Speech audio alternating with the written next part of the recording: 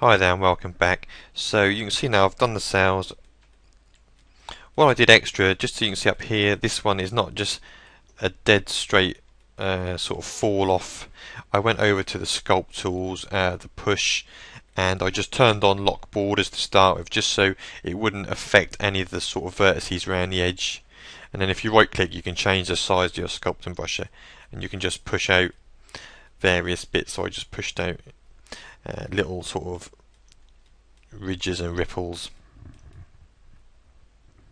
Okay, so the only other thing I've got to do now is just make sure there's no verts after that sculpting which have come away from the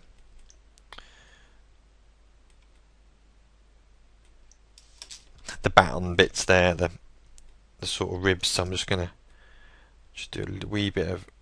I don't want to move things too much because on the other side of the sail there's also sort of a duplicated mesh, so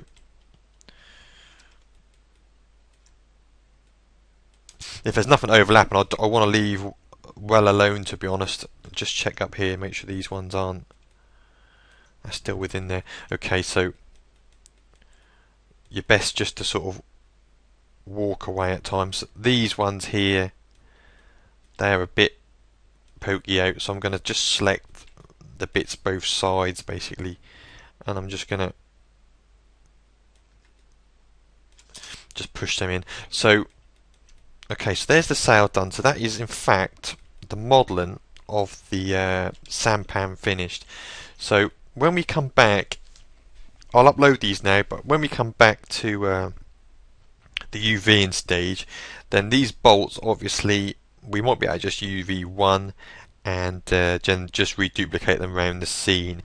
They're going to be so small anyway, we're not really going to have to sort of texture them individually, but we might want. No, actually, no. I will leave them all separately because we're going to do a ambient occlusion pass to help dirty this boat up. So that'll be better if they're all individual for that. And to be honest, the texturing of the boat's going to be looking like that. So to be honest, you're not going to see any of them anyway. So we're not too worried. But I did put these details in just in case there's a boat like washed up on one of the island beaches and things. You might see him then, so we might have to come back in at a later date and make a broken up version of this boat, like take the sail off and break the mast and things, make some holes in the hull. So that'll be interesting, and that's one of the reasons why we left the anchor and the rudder separate, so we can always just sort of split them off later and have anchors laying on the beaches and things. So I hope you've enjoyed the modelling of the sampan. It's taken quite a while, so when you come back I'll do the UV in and then I'll upload that, and then we'll crack on with the texture. So thanks for watching, and thanks for subscribing actually to the Taipan. I'm enjoying doing this for you guys, so best of luck with it, and I'll see you soon.